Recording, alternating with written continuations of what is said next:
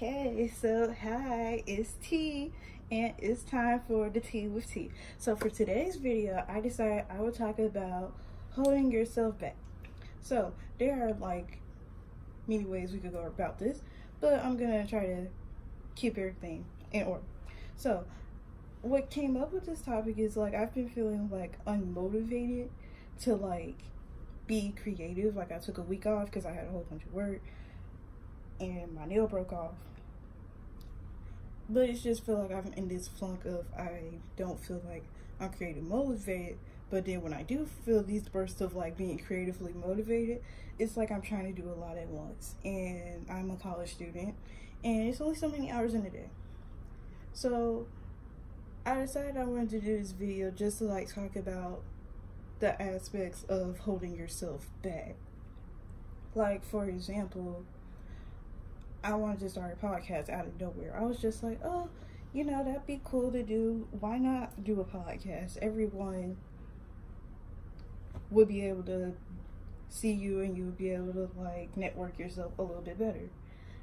And I knew really nothing about starting a podcast. I didn't really look into it because I was like, okay, well, you need a name, you need content, and you need to, you know, if you take on another platform, how would you go about it? And could you handle Instagram, YouTube, Snapchat, and possibly a podcast? On Instagram, I run my main account, and I also run a self-care page, which is amazing. On top of that, I also run this YouTube channel where I make content. Supposed to be moving now into twice a week. That's what I'm going to continue to do because I like posting videos. They make me happy. They make me joyful that I can help you, and we can talk through this, and you can talk and I can talk, and we can, you know, get the conversation rolling. However, starting a podcast, I just felt like it was a stretch. Like it was unreasonable. There wasn't enough time in the day for me to get to that point. And another thing about holding yourself back is not being realistic. My YouTube channel is officially now, because of Monday, 2 years old. And I'm just like, okay, when are we going to get the ball running? When are we going to get, you know, 1,000 subscribers, 1K subscribers? And it's only been 2 years. And I feel like another thing of holding yourself back is rushing the process. That's never really spoke about. It's like everything has to be now. Everything has to move. And that's just not gonna happen. You can't move as fast as things would like you to. It's a process of things. You can't just hop up and be a YouTuber and then a week later you have 1,000 subscribers. That's unrealistic for me, no matter how much I would like to be in that position right now. I am a college student. I have homework to do, so I might not be able to do 2 videos a week like I would like to do. And I feel like another part of like holding yourself back is not just, you know, your unrealistic goal points, it's being stagnant. Like you just get comfortable with the position that you're in and you're just like, okay, I mean, what's wrong with my position? I'm doing just fine. Like whatever the situation may be, it might be money, it might be career-wise, you're just content. And as a person, you can't become stagnant. You have to, I don't want to say like constantly growing because then it sounds like I'm rushing you to grow as a person. But yeah, because I can't think of another way to word it. As a person, you should be improving. You should be taking on new opportunities, setting new goals, becoming a better person with more experiences. If you're just being stagnant, you're not gonna learn that, you know, different cultures and different aspects of your life. You never know when one experience could take you into a whole nother career field that you didn't even know you were into. Like, as a society, we hold ourselves back from a lot of things because we see someone else doing what we probably want to do and they've already accomplished it. We're just like, so when is my time? Like, why am I not like such and such? And holding yourself back is partly comparing yourself. Like, if someone has a house, how come I don't have a house? If they have money, how come I don't have money? Not even on jealousy, because I mean, it could be taken that way, but it's just like, Because things are not happening for you now, that does not mean they won't happen to you in the future. Everyone is going to have their time to be successful.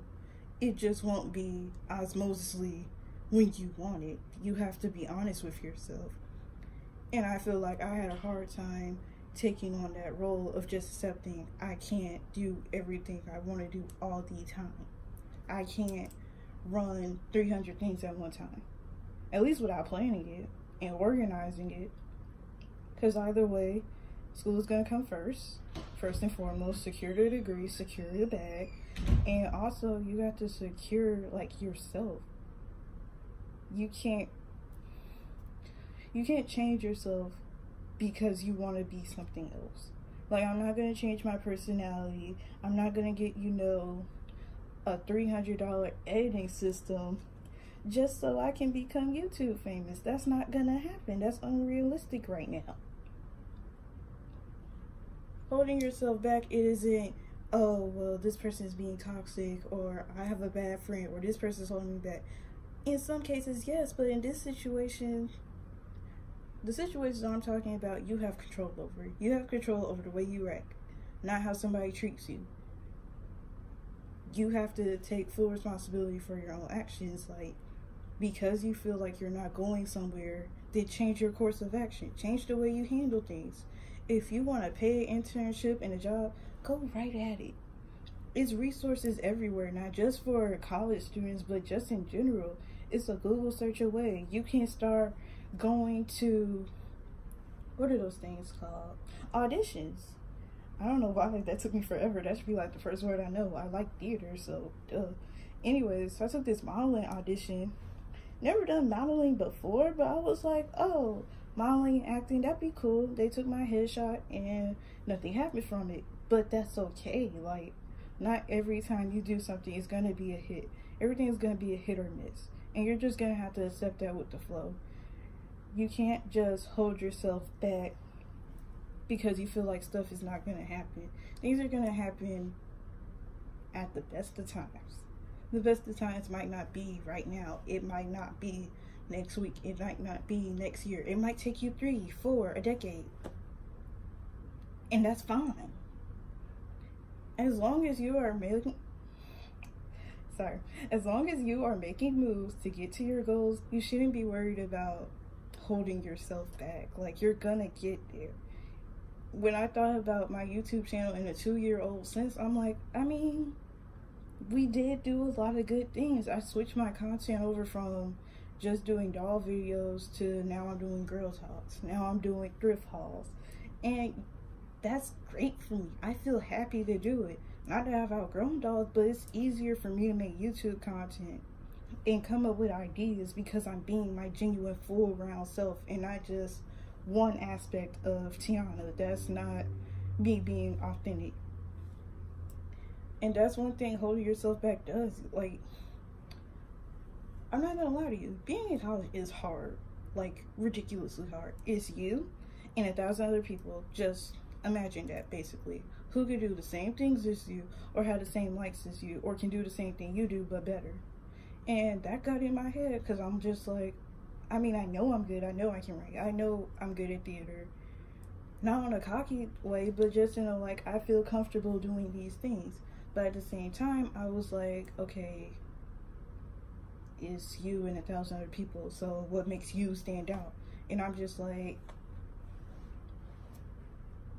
I stand out in a way. Like, I didn't really have a real clear definition. And to this day, I still, to some extent, feel like I have a clear understanding, but not so much a clear understanding. That's an oxymoron. Dang it. Anyways, you have to understand that things take time and planning and attention. You can't just, wake up with 1,000 subscribers or just be amazing at whatever career or field you want to go into. And you have to accept that. And I hope that my Girl Talk videos are helping you and that, we can talk about things and we can get more into depth and get, on a better level. So I hope you enjoyed this video. I know I kind of went all around the world, but I didn't want to drag this video out so long. So if you like this video, don't forget to like, comment, and subscribe. And I'll see you in my next video. Bye!